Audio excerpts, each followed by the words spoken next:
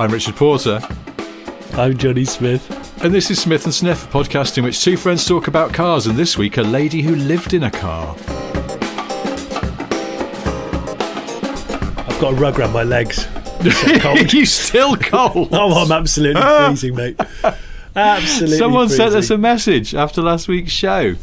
Oh, I'm freezing. It's freezing. And said, since Johnny's always mentioning how cold he is, he needs to get, and they sent a link to some sort of action blankets.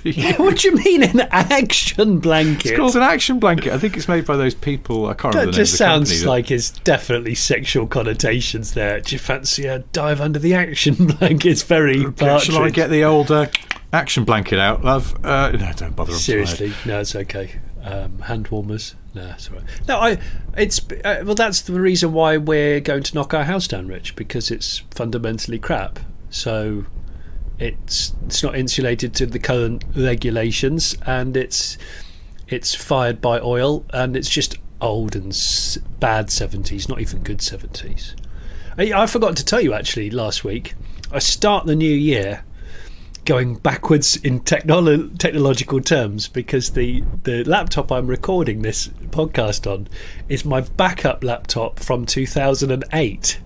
So my normal laptop just had a bit of a brain hemorrhage. In fact, it did it the day after New Year's Day, and I was like, "Oh, bobbins, what can I do while I'm sending it away?" And I just dug out the old one, and she struck up.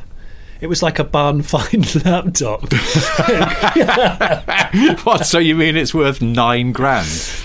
I'm thinking there's some dust on it. I'm hoping that maybe, I'm going to get someone coming along like a Cash in the Attic, and they'll go, "Oh wow, a MacBook 2007, finished in the black. That was the run-out model, so that was the last of the old spec. Now very, very durable keyboard, good feel to the controls." Yeah, was it? I'm trying to remember what they were like then. All I can picture is one of those translucent blue ones, but I know it's not. They were 90s, weren't they? Mine's quite thick. It's probably an inch thick. I'm looking at the thickness, and which is a lot for a laptop now, isn't it? And does it look like a Sex Pest laptop? No, it's not quite. It's not quite on that level. We have discussed this on the show. It's not a U-tree laptop. No. We always see men in motorway service areas and on trains using Sex Pest spec laptops for some reason. Oh, you have mentioned on the show because somebody SPL.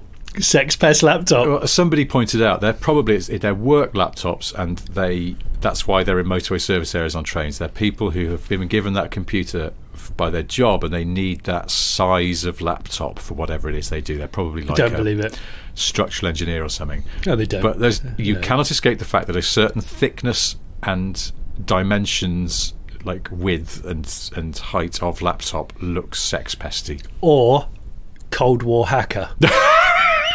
You know what I mean? Because surely if movies have taught us nothing else, is that you'd know if they were a hacker, because as they use it, every time they type in a command line, it goes. Oh, that's true. And they dress really disheveledly and live with their mums. That always seems to be a prerequisite of being a successful hacker.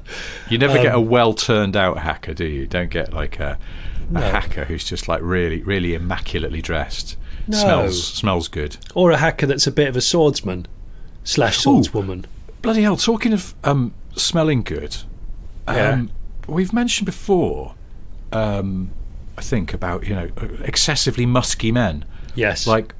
Like artificial musk, men who really splash on. And you left me that slightly creepy message the other day to tell me you've been splashing brutes on to excess. I did. Was that? I think that was a straight 3-second glug down the neckline. Well, it was all. You count to 3. Imagine it was pouring for 3 seconds. That's a lot of liquid onto the shirt. You must have honked. Oh, my son went to give me a hug. He went, "God, Daddy, that's a bit strong." I was like, "Yeah, of course it is. Just the way we like it." Well, I bring this up not I've just reminded myself. Have you got it? That sinister message you left me. Yeah, I'll have to dig it out. I'll bung it on the end of the show if I can find it, because it was creepy. The reason I bring up musky men is because I was just walking down the street the other day with our dog, and there was an old shape overfinch Range Rover pulled up, really tidy looking and not too blingy. It was nice, quite tasteful. It just had different wheels on it, which were quite nice, and it was sort of quite smartly understated. As I got closer, the driver opened the door, and I was hit about a second later with a wall of musk. It was incredible. Like, if I'd had a sword, I reckon I could have just cut a cube of musk. Was it an absolute? Was it a pheromone fog? The bloke who got out, he was quite smartly dressed. He was quite well turned out, but then he got a baseball cap on as well, and quite a young guy. But he had musked up to an insane degree. And I was thinking, it's strong in the open air. What it must be like if you were sitting in the Range Rover with him? You'd probably suffocate. That would be, if you were going to measure it in Feu Oranges, that would be an 8 Feu Orange count. You know, like the Beaufort scale, is it for wind? Yeah. Well, I'm going to measure it, not in magic trees, because that's too obvious. Let's go older school. Feu Orange. If anyone remembers the Feu, is it Feu Orange or Feu Orange? I always say Feu Orange. Oh, Feu Orange. Well, I don't do French. I just let the funky music do the talking. But you know, I really, sorry, I absolutely love that song. Can I just say? Yeah, I do. And I'm pretty sure that none of Girls Aloud have ever been able to speak French, but I'll stand corrected if they can. But then they re-recorded that song in French. What? Which is a kind of irony that there's not really a word for, but anyway, yeah. Oh, bugger. There is, look it up. I didn't know that. They re-recorded it in French. Oh, well, I stand completely it still goes. correct. Well, that just well, no, that doesn't. I mean, they probably just had the words written down. I mean, it doesn't necessarily mean they speak French. I don't know. Do you know what a Feu Orange reminds me of, though? Is when I was a kid, when I was at primary school, one of the lads in my class, Nick, his dad was the dealer principal of a Vauxhall Opel garage. Yes. And he always had Senators, not egg crate Senators, but like Monza shape. Okay. Senators. Yes. Yeah. Those were usually his company cars because he was the boss, and obviously they were all demos, you know, because he's a car dealer. So I think he might have smoked. I can't remember. It was the 80s. So yes, he did. Is the answer to keep the car fresh. Yeah. Car dealer 80s. Ding. Yes, he smoked. But to keep the car smelling fresh, always a Feu Orange from the rearview mirror. And absolutely. And do you remember the activation process of the Feu Orange? No, because the middle, the Feu Orange means orange light, doesn't it? And it was a traffic light design for people who haven't seen these air fresheners. 70s air fresheners, yeah. And the middle light, the orange one, was actually not just printed on the cardboard rectangle that dangled from your rearview mirror. It was like a sort of almost like the nose of a bullet-shaped compartment of smell, and then on the back of the cardboard rectangle there were perforations that let the smell escape. Is that how it worked? However, if I remember right. Every single Feu Orange, there was a pin slipped into the cardboard sheath. What? And you would prick the back of the orange, and then thus, yeah, because when you buy them, they're sealed. I suppose so. You have to prick, and they gave you the pin in order to start it and to begin the process, and that's what I loved about it. There was a ceremony to it. There was a bit of ceremony, and then it would bleed through the foam. But you know how you do magic trees, though? You're supposed to leave the sheath on a bit. Yes. But nobody does. No, I didn't know that. And I lent my car. I had a Seat Leon long-termer from Evo, and I lent it to a colleague at Top Gear who went and allowed a TV film crew to be transported around in it. And TV film crews just always make cars smell for some reason. Well, it's trench foot and a bit of BO and probably a no-name energy drink, the combination of the three. And I would add wet grass and stale crisps. Oh yeah, possibly stale tobacco. Someone will have tipped a packet of Frazzles just as they were climbing in the car and trodden them nicely into the carpet. And I seem to remember they cleaned up the interior. They smashed one of the back lights with a tripod by mistake while they were loading the boot, which was irritating. And seriously, yeah.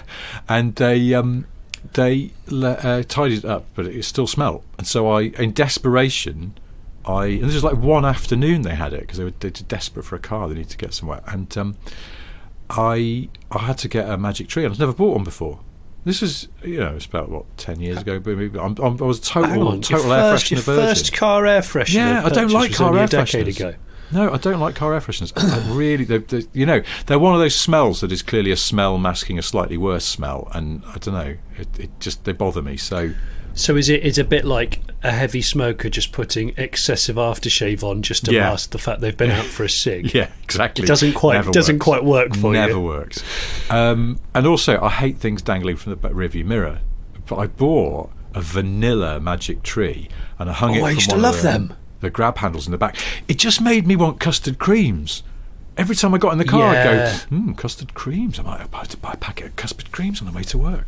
Do you know what? That's a bloody good idea, Rich. So anyway, just to sum up, Feu Orange, the look, the Feu Orange, the appearance and smell of those air fresheners just makes me think of very, very thick Vauxhall velour. Yeah, and like you say, there's a whiff of tobacco smoke that's desperately trying to be masked by said air freshener. Hi Simon, we've managed to flog your demo, so just leave the windows open for the morning and we'll be fine. Yeah, put a couple of little Feu Oranges under the seats, just stick them under. That's what I would do. I have to say, whenever I've gone to view a car to buy, if it's unnecessarily fragranced inside, you do immediately go, what are you masking? It's a bit like post number 2 in the toilet. What shall I do? Do I spray it? In the case of this household, we still got lots of Christmas spiced apple air freshener left over. I'll give it a toot on the spiced apple. No one will know. Of course they'll know. They'll know exactly what you've done, because you haven't put spiced apple aftershave on, although that would be bloody good. That'd be right up Paul Hollywood Street. That'd be amazing. Oh, imagine that, apple and cinnamon across the neck with a hint of sandalwood. Honestly, the ladies would just be coming out of nowhere, it'd be like a dog whistle.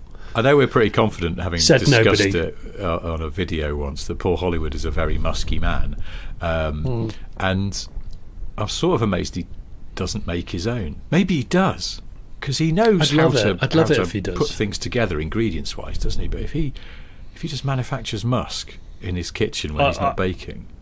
I want to put the word out to the world that I think a car enthusiast's scent would be really good, where there's this sort of like carefully melded cocktail of it has to be WD-40, because I think that it's universally an interesting smell. And then you'd have to be quite careful with the sort of the kerosene or the I don't know, super unleaded whatever. And then you'd have, what else would you bring in? I'd have to bring in something like a little bit of new car smell, not a bad thing. Make some people nauseous, so you'd have to make sure you do your R&D correctly, so that people don't feel sick when they meet you. Yeah, Chinese car buyers hate new car smell apparently, and it's one of the things that's driven the quest to eradicate it. Really? Yeah. So Geely have launched a car not that long ago that uses no glue in the interior, because glue is one of the contributors to new car smell. There are loads of reasons why new car smell is a thing, though. I investigated this years ago, and I got so much research that I panicked and didn't do anything with it, because I couldn't cram it into a column. Truncate it. Yeah, I only did it for an Evo column, and it's like, back then there was 750 words, and I was like, that's too much. Can't do anything with this. It's too long. Abort mission. Yeah, exactly. But there's loads. Someone told me that, like, the plastics, obviously, but he said even like your dashboard mouldings. The smell can be affected by not only the stuff they're made from, but also how they're stored and stuff like that. He went, it's really complicated. So, and the actual goal is, and this was years ago, I think it was someone from Toyota said to me, the goal is a zero smell new car. But what's a zero smell? Well, it just doesn't smell of anything, which is, you think, is pretty hard. I'll tell you, though, it's got to be impossible, Rich. I quite like some new car smells. Like, doesn't it? Yeah, well, you'd think so, wouldn't you? But then I suppose some stuff doesn't smell. I also wonder if it's like some things smell to some people and not to others. So I've just had to plug in my laptop. I totally forgot to, and of course it's got circa 2008 battery. It's got like a 10-minute battery life. But well, it's everything smells. It's a bit like you think your house doesn't smell because you're in it all the time. When you get out of it, then you go back in. We've talked about the sort of slight phobia of being in a long journey on your own in a car, windows up. You've probably started super early. Let's just say you're on your third coffee and you had a curry the night before. So there's some cabin aroma kicking about, and then you get to your destination. Before you can get out the car, the other person just climbs straight in, and of course they're going to witness the compression of the air that's definitely secondhand. You don't think it's probably all that, but it could be appalling, couldn't it? It could. A bit like going around to other people's houses when they're cooking. We've talked about that before. There's nothing worse. Maybe the Chinese market's going to be well into that. I want my car to smell like my mate's mum's cooking when I open the door. Well, maybe that's why that man I saw in an Overfinch Range Rover, he's whatever he does for a living, it involves him being in the car for a long time and then meeting with people. And to avoid any risk of having a fruity car, he just ladles it on. Absolutely spoons on the musk. And then, but what's funny, the other thing I was going to say is that one of the most intense musk experiences I've had in recent years was when I met the man who owns Overfinch.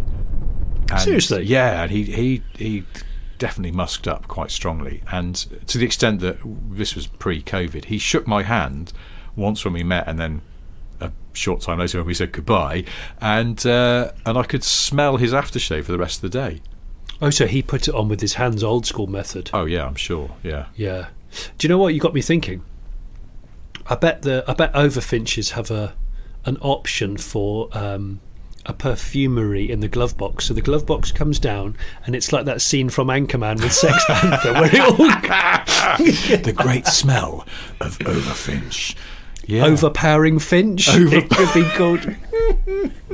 Obviously, that's when you go for the extra engine spec, it's called the Overpowering Finch. But also, what about other finches? I mean, as someone that's interested in wildlife, I mean, could Overfinch not add a couple of other derivatives in of finches? What type of finches are there? Well, you could do it. Goldfinch. Goldfinch. Clearly, it would be for the the Middle East market. Everything would be very gold and expensive. If they've not considered metal. This, they're missing a trick. They totally. I mean, Finch. Wow! He's the one who's put an excessive amount of aftershave on from his glove box. Look, guys, listen. Look, there was something I meant to bring up last week and I forgot, which is my personal car dilemma for 2021.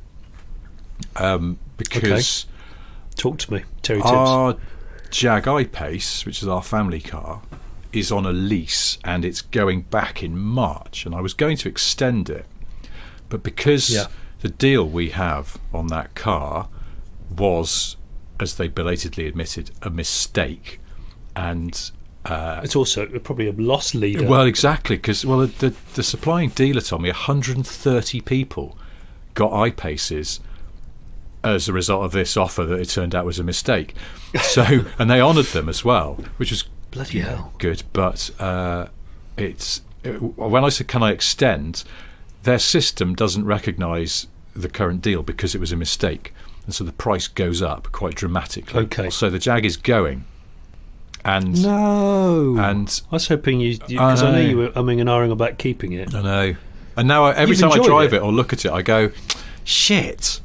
But it's not. I mean, I'm not going to fork out a load more for it because it's silly. We don't use it that much at the moment anyway, so it's off. No, and because we don't use the car at the moment very much, I was going to find something to replace it and can't find any good deals on I-Paces, so that avenue is closed. Which it's okay as long as we don't need to go anywhere. Which at the moment we don't. Like, if we need to get all of us kids plus dog plus luggage in, then my Defender is not optimum because it's a 90 and the dog goes down the middle bit between the seats which have got the kids in them in the back. Not a lot of bag room. You could do, or I don't know, lots of headspace, lots of cabin. Or do we just need a stopgap family car? Partly because I don't want the Land Rover getting fucked up inside, and our children just, you know what children are like, particularly the age ours are. they just cover everything in crap and sticky stuff, and I'm a bit precious about. Well, that's why our family cars always have the granny rug on the back seat. Oh yeah, to stop the divots from the children's seats, crisps, semi-sucked sweets. Yeah, honestly, tartan rug every time. Yeah, or a mate of mine who's also got an I-Pace at the moment went absolutely bananas and got like this sort of basically like sheets of tarpaulin that completely encased the back of the car. It's extraordinary. But what, like taxi driver sort of anti-sick precautions? Yeah. But everywhere, like it's extraordinary. But then I think I know who you're talking about. But okay. I'll have to have words with him. Anyway, so look, sorry. Long story short is I've started brazing some sort of cheapish cars that might do as. I thought I just want something. I'll buy it outright. That's just a workhorse. I can let the dog rampage all over it, and the kids get sticky bits everywhere. It'll be fine. And for some reason, I started looking at old shape Discoveries, which... Oh, seriously? I don't know why, I just did. But then I discovered that when the ultra-low emission zone extension comes in to London, where I live, later this year, your standard Disco 4 with the V6 diesel, which is pretty much all you can get in those, will be liable to pay £12.50 a day just for driving around our neighbourhood. So that's no good. So that's when my search moved for the practical stopgap family car to a supercharged old shape Range Rover. Seriously? Well, I mean, I can't believe I'm... So you don't want to mess up the like heavily rubberized floors of your Defender.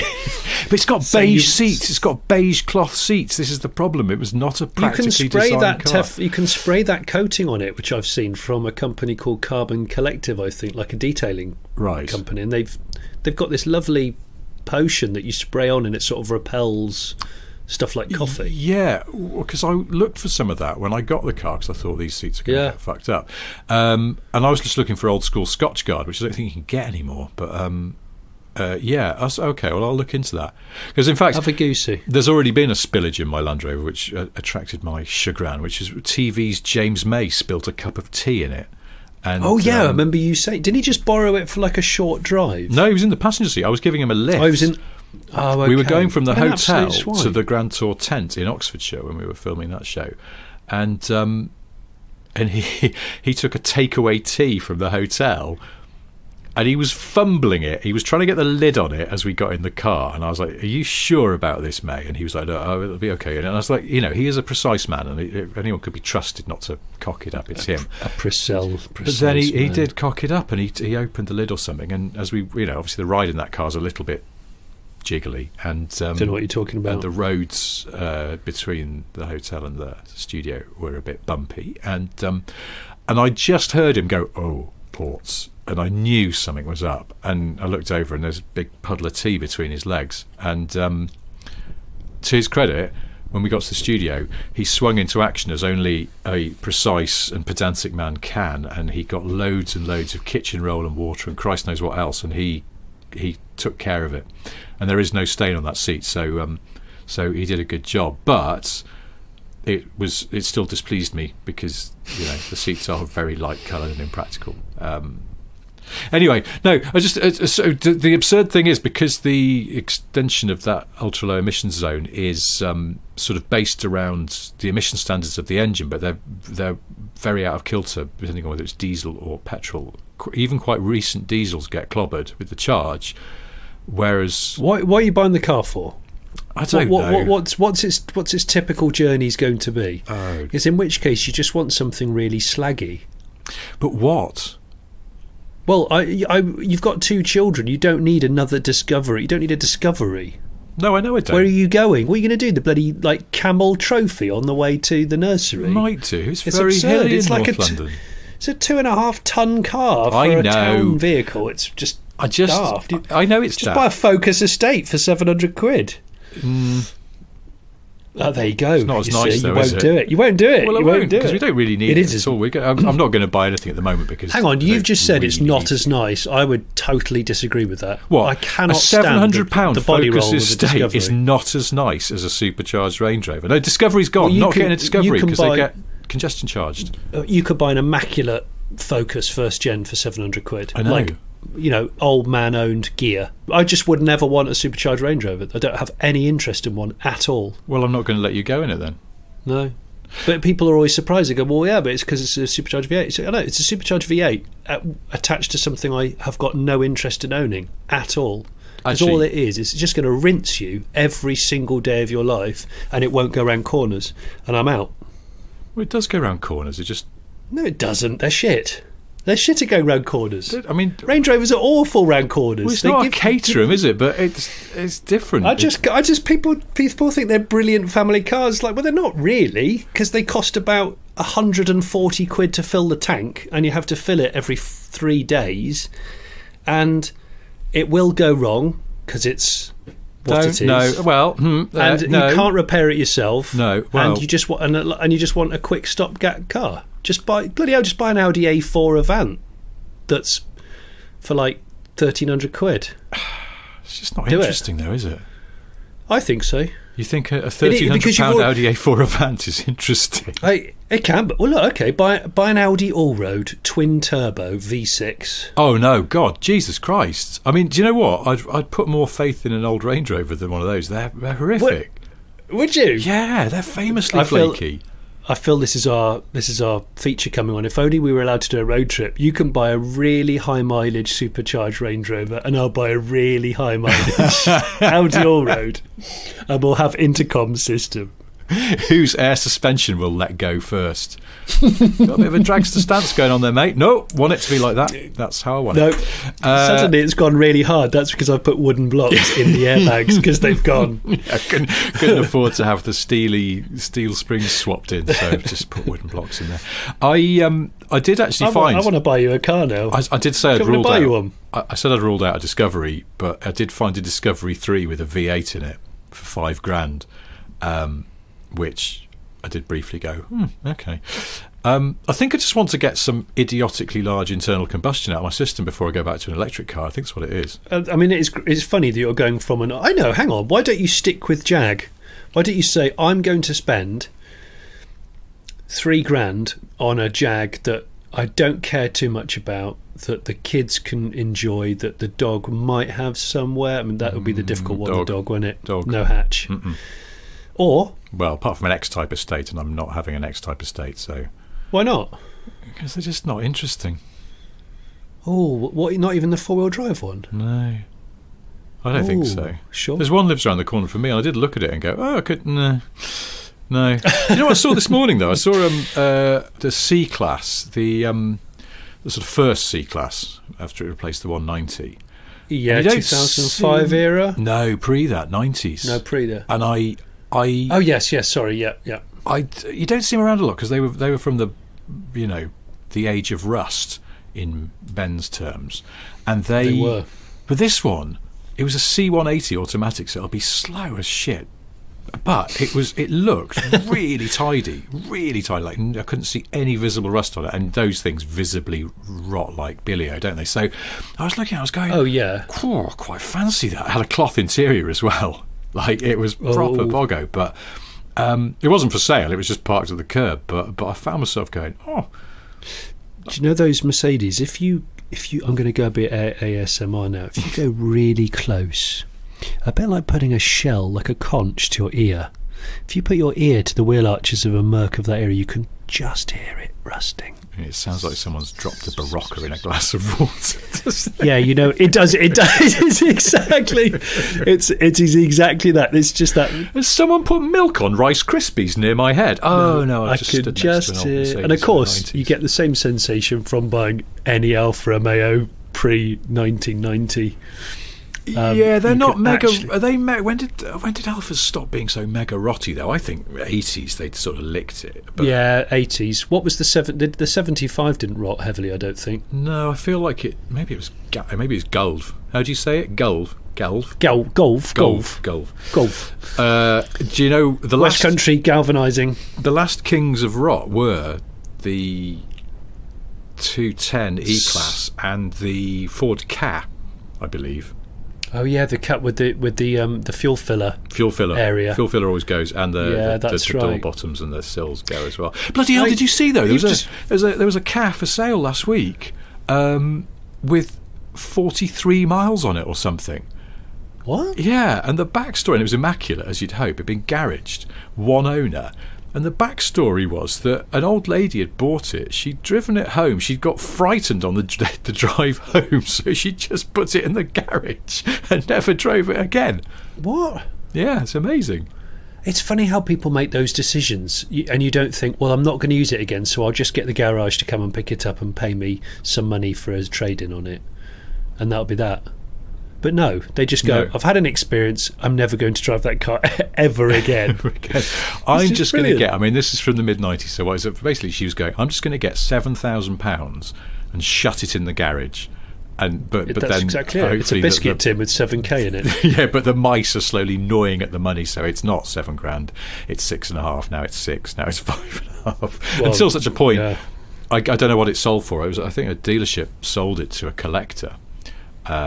This weirdly low mile one last week, and so it's gone to a safe home. I assume I do love those sorts of cars being discovered, or eccentric people being bothered to try and preserve such ridiculousness. I have to say, the problem is when you buy a car like that, you can't really drive it because the entire point of it is the fact it's a time capsule.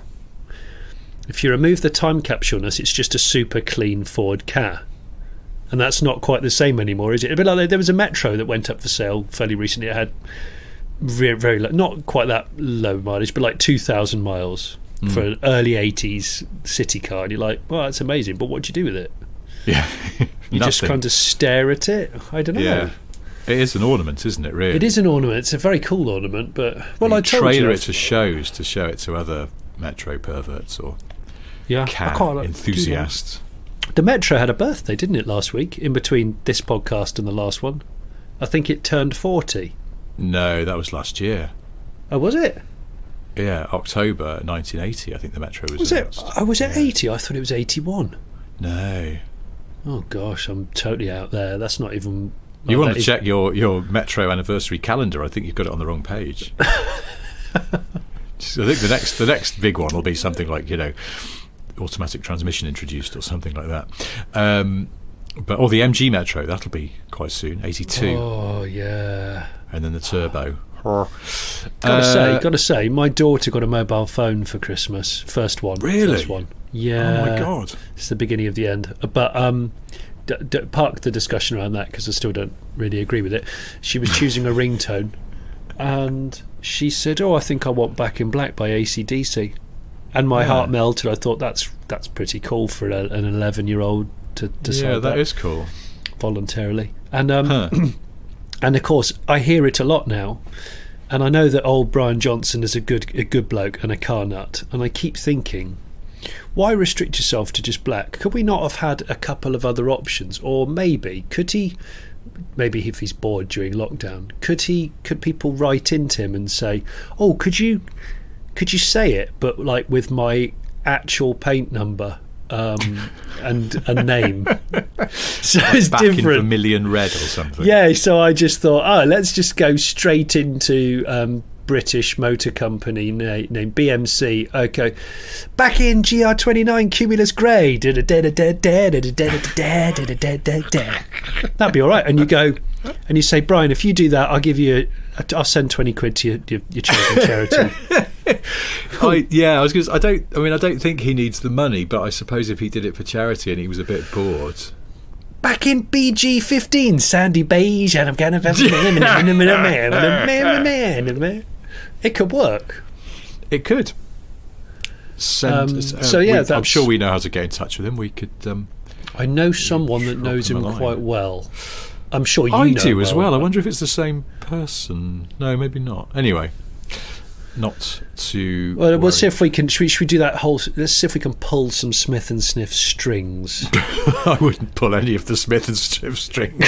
cause a load of isopon to come out and a load of chicken wire and newspaper, and you go, oh shit. That wasn't as well made as I thought it was. That's exactly it. That's the ingredient that's missing from the ultimate car enthusiast aftershave. A little bit of David's isopon. But just a little bit, because you know how potent it is. Because it's heady. It's heady like shit. The chili powder of car repairs. Have you ever opened a tin just a little bit with your nose close? No. Of isopon?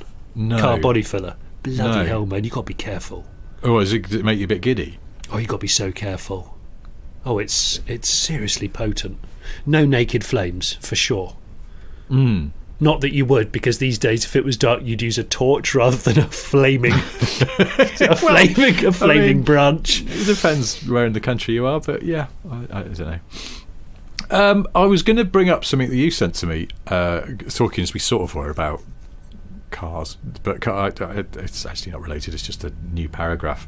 You sent me that link to that abandoned Golf that. All the people on the street where it's dumped. Oh, it had a birthday party or an anniversary. A 1 year anniversary of being dumped on their street. Being an abandoned car that the council can't be bothered to take away. Which I thought was fantastic. In Shefford, which looks like a typo of Sheffield, but it's not, is it? Is that near you? Shefford is just down the A1 between me and Bedford, I think. Okay, I thought I'd so it's not far from where we used to film a lot of the Smith and Sniff videos. Okay, yeah. Off of Baldock Services area. Yeah. I'll come to Baldock in a minute. Will you? Yeah, but I just want to say about this Golf. I thought was fabulous. The story that you sent me from Auto Evolution says residents in Sheffield, UK, decide to throw an abandoned Volkswagen Golf the birthday party it probably never had back when it was in use. The 5-door hatchback's been abandoned on George Street for a little over a year, and despite several complaints filed with the council and the mayor, no one seems eager to move it.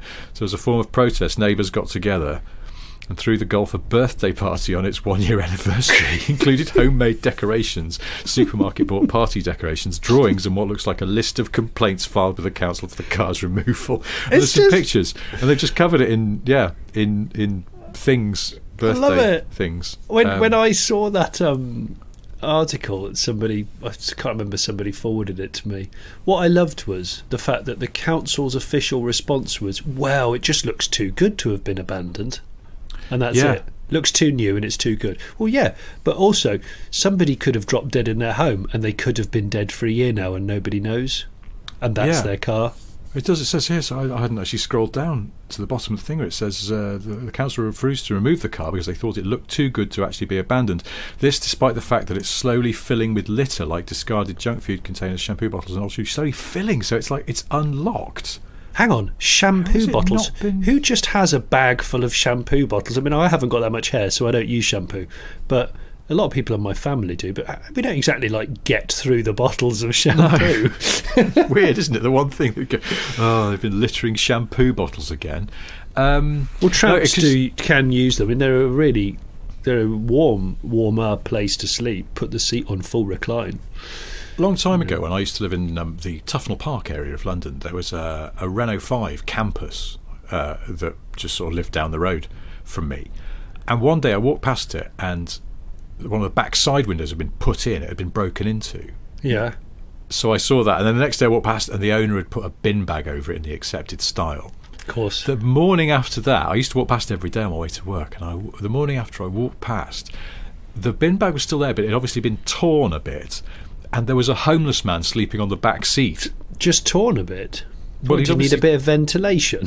Well, no, I presume that's how he'd got into the car, was by tearing the bin bag. Would you not just sleep on glass? But there's people that do live in cars. I think we've had this conversation before. There was a woman in the 1970s in London that lived in a Ford.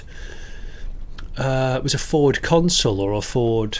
Yeah, I think Yeah, do you remember? She was in the papers a lot because she was apparently a really quite nice, pleasant lady that lived on a half decent. She'd picked a half decent street. Yeah, wasn't it? And the car hadn't been moved in something like 10 years. It was somewhere sort of quite suburban and pleasant, like Surbiton or something. It was.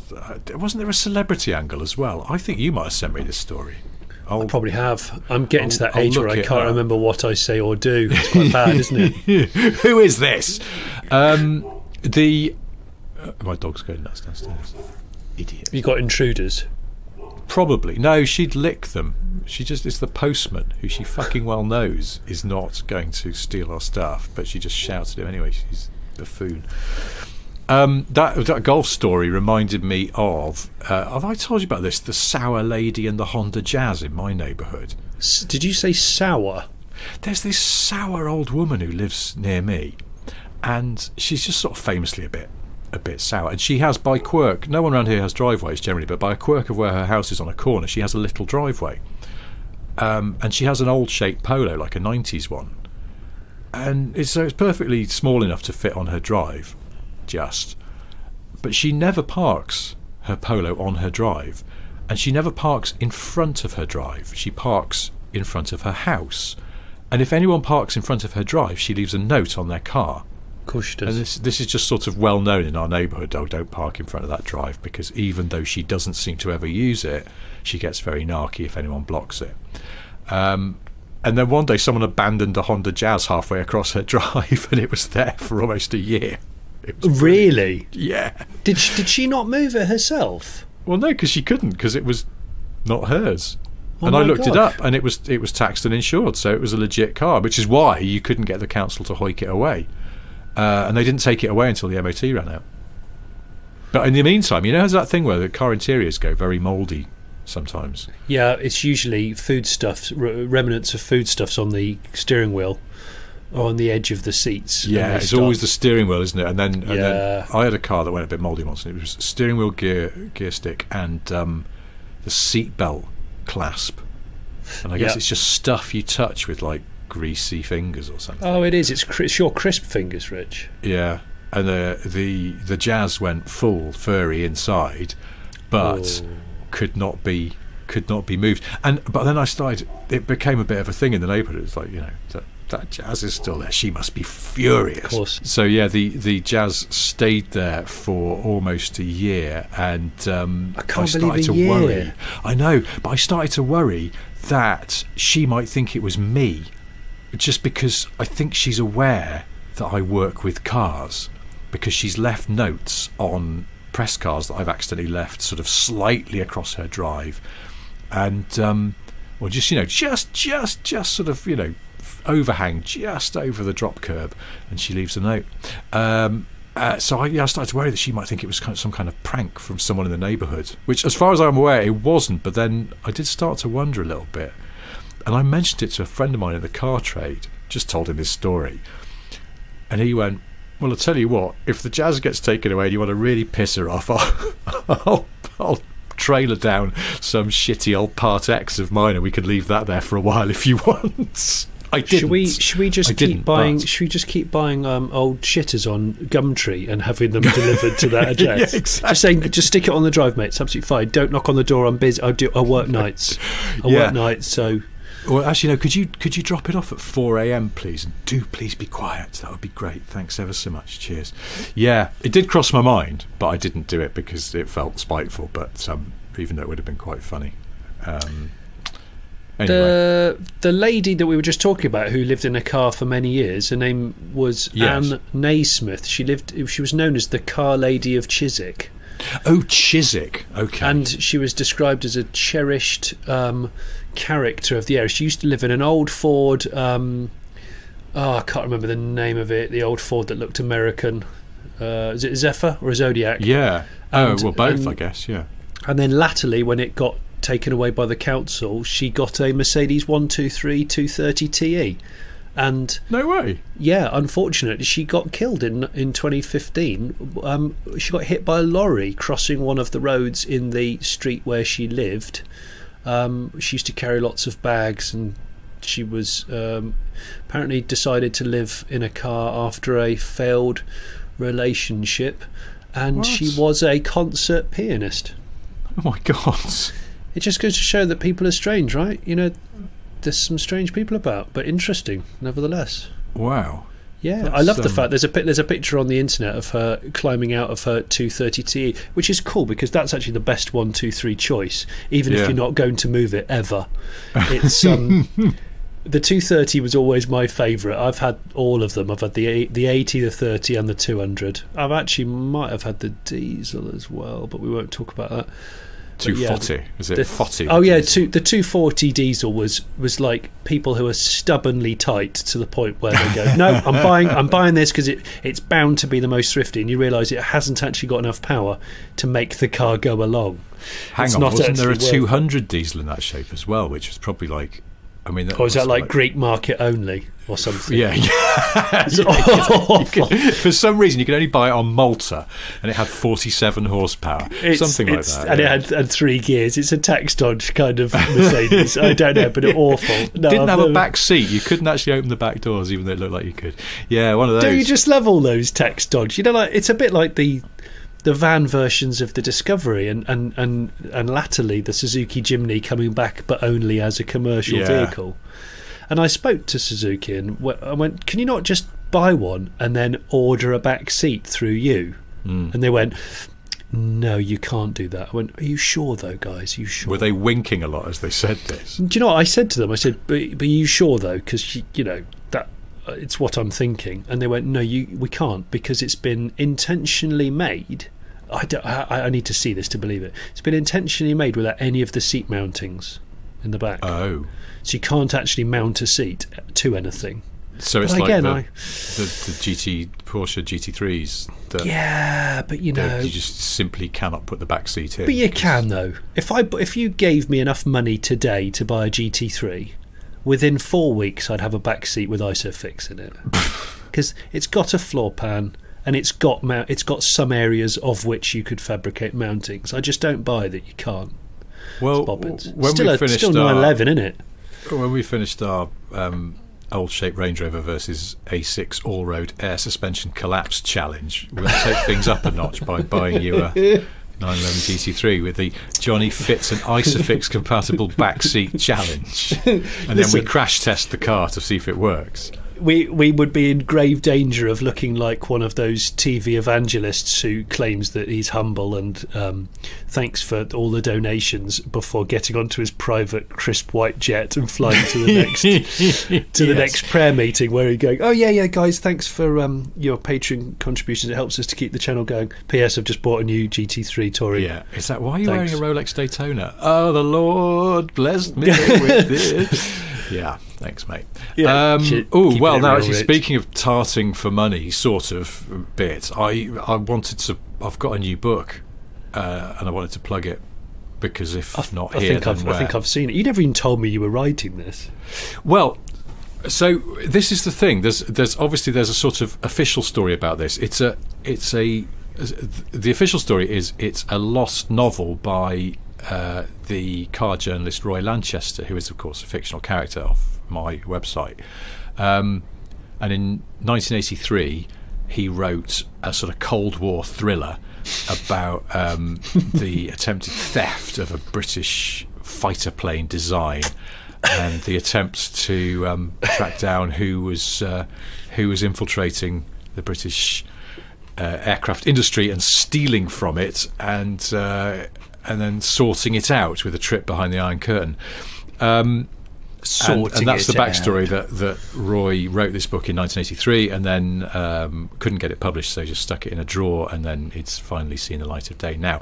But the real story is, obviously, I just wrote it last year, and oh no, spoiler alert! But there's this thing called National Novel Writing Month, or they use the hashtag NaNoWriMo. Pardon? I think I know I can never remember it. NaNoWriMo. That's about as catchy as. It looks better written down with some capitals in it, but okay. Trust me. I believe you. It's mostly an American thing, and the idea is that it's a challenge to people who want to write a novel or are writing a novel, that you through the month of November you try and write 50,000 words. And I sort of belatedly thought, why don't I give that a try? And I'd had this idea for this sort of lost Roy Lanchester book that was only sort of half formed, but I thought, fuck it, I'll just take a run at it. So I started on the 4th of November and I finished on the 7th of December, so it was written in quite a rush, but it's sort of meant to be deliberately shite, so that was okay. And the problem with Roy is, particularly Roy of 1983, is that he sort of overdoes the spy style writing a little bit. So he's constantly describing the lead character as muscular in ways that are not necessarily quite appropriate. So there's a sex scene in which it's revealed that he has a muscular penis, and sometimes he thinks things inside his muscular head. So it's obviously it's meant to be dog shit, but for comic effect. Cold War era sex scene. Okay. The sex scene's really bad, but with the proviso that it's meant to be. In fact, I was sort of worried it's not bad enough, but I got a bit coy and bailed out of writing any more details. So essentially, if you're interested in a spoof Cold War thriller that's deliberately nonsensical in places and was written in a month in 2020 rather than actually in 1983, then knock yourself out. It's called Steel Flies, and it's supposedly by Roy Lanchester. I'm sure I'll be mentioning it endlessly on Twitter. When you said the name, when I saw the name of the cover, I kept singing "Steel Bars" by Michael Bolton. What? I'm sure it's a song you're familiar with, right? It's not, no. Oh, frig. Well, you need to listen to it because it's a Michael Bolton top hit, I would suggest. And really? I don't even know that much about Michael Bolton. No, apart from the fact that didn't he have cameo appearances in a really funny TV show about 4 years ago that someone put me onto, and I can't remember the name of it, but it was hilarious. He would just turn up and just sing really cheesy songs all the time. He was actually a funny lad. Oh, okay. Yeah, is this when Prince turned up in New Girl, and you kind of go, is that really actual Prince? Holy shit, yeah. There was just I watched the Graham Norton interview show the other day, and he interviewed Jimmy. Oh, I saw that. The Jimmy Fallon table tennis anecdote. Sensational. The Prince table. I mean, I couldn't even believe that it was real because it just sounded totally made up. But it's fantastic. It's funny because I watched that exact same show on my own. The next day, I tried to retell the Prince table tennis Jimmy Fallon anecdote to my wife, and as I was telling her, I thought, this just sounds shit. This sounds like I'm just making up a very random story. It's like, this is implausibly strange. And I was like, when Jimmy Fallon told it, because he's very good at it, it's a fabulous tale. Have you got any? You must have a tale like as cryptic as that from the Grand Tour / TG times. You must have. I mean, the one that you've said before about George Michael phoning the office to complain about see if he can get to the bottom of why his Range Rover kept misbehaving. Yeah, that was excellent. That was so good. It was the, will you come on the show? Can I talk about my faulty Range Rover? Well, yeah, you can, but you just do the lap in the car and stuff like. No, I don't want to do that. I just want to talk about my faulty Range Rover. It was the bit where it's just going to turn into Watchdog. That's what I love about it. It's going to be George Michael staring down the barrel of the camera going, this is just not acceptable. Every time I turn the cruise control on, the left-hand window goes down, and I'm at my wit's end. So I've come on national television to set this straight immediately. He should have got what kind of Finch would he have got if he'd gone Finch spec with the Range Rover? I was going to say song Finch, but there's no such thing, is there? I'm not very good on Finches. I don't know the types. Oh yeah, there's got to be hang on, let's have a quick Google of Finches. Are you Googling Finches? I am Googling. Your wife's shouting from downstairs, Johnny, are you Googling Finches again? It just sounds, hang on, types. Only George Michael could have actually is the guy we need to save me from the half-baked idea I have to buy obviously, an old Range Rover. Here we go, RSPB website. Types of finches, the bird family overview. Here we go. House finch, European goldfinch, Atlantic canary finch. Do they really say overview? It does say overview. Fantastic. You go, here's an overview of kestrels. It's from one point. Bullfinch, chaffinch, brambling, which is apparently a kind of finch, common rosefinch, goldfinch, rosefinch. Yeah, Hawfinch. Oh, but not spelt like that. Haw, Hawfinch. Greenfinch. Common redpoll, a linnet, a parrot crossbill, classed as a finch apparently, Scottish crossbill, a serin, which is apparently a finch, a twite, which you got to say carefully, you absolute twite finch. That's just a really driven over finch, you absolute twite finch. Yeah, they're all the finches I've got on the RSPB site. So there we go. Well, once again, Smith and Sniff proves itself to be we got a purple finch automotive podcast that also lists finches. I don't know anything about finches. I think I've just realised that. What a shameful gap in your general knowledge. You know nothing about finches. Honestly. All I know is that when I see a goldfinch, if a goldfinch comes to the garden, I do stop and stare because it's worth it. That's all I know. Yeah, they're pretty, aren't they? They're very, very, very beautiful, and you just go, that's pretty cool. Imagine waking up and flying around and looking like that. That'd be quite cool, wouldn't it? Yeah, that's a good point. Well, anyway, I you're think off we've to covered the Gumtree finches. to buy an inappropriate family car. Yeah, I'm going to accidentally buy a Hummer H1 that I don't need, and you're going to go and swat up on finches, I suppose. But that's probably enough. I think I am going to. This week. I have 4 things to tell you. The first one is that we now have a Patreon for this show, so if you're feeling generous and you don't mind chucking in a few quid to ensure that we keep doing this toss, then please do. And many people already have, and we thank you enormously for it. We're actually quite overwhelmed by how many people have already joined up. And the second thing I have to tell you is Jonny has a solo YouTube channel. It's called The Late Break Show, so please go and check that out. The third thing is that I have several books out now, it seems, but one of them is called The Boring Book of Car Trivia. Volume 2. It's called Boring Car Trivia Volume 2, yes. Yeah. Or by Steel Flies by Roy Lanchester, which is a spoof Cold War novel. And is that what else do I have to tell you? Oh, yeah, finally, to avoid being recognised in major cities, the trick that David Bowie used to employ was to go and buy a Greek newspaper. And then people would see him but assumed it couldn't be David Bowie because David Bowie isn't Greek. I think that's just fantastic. It's probably a tax dodge as well. I bet well, you can claim it back. I bet his accountant said, "Listen, if you subscribe to a Greek newspaper, that'll shave 12% off your annual tax." The thing is, that is a brilliant trick. But if I'd seen David Bowie walking down the street with a Greek newspaper, I'd just think that's so Bowie. He's working on something. That's what I say. He's looking for inspiration. Yeah, exactly. Yeah. He's trying to become a character, or he's putting himself in the position of someone he's going to sing about, or a scenario. Yeah. I'm with you on that. Totally. He probably, that's why he used to drive some different cars, putting himself in a character. Yeah, the character who had a Volvo 262 Bertone. Yeah. Oh, in fact, if anyone's interested in buying a Volvo 262 Bertone, not one that was owned by David Bowie, sadly, I am going to be selling one very soon, and my wife doesn't want me to keep it, so please, if you're seriously interested, can you let me know? It has to go. Serious offers, please. All right, well, we'll see you again for more of Jonny selling his stuff and listing finches, and me trying to hawk tat that I've written next week, same time. Until then, thank you ever so much for listening. Goodbye.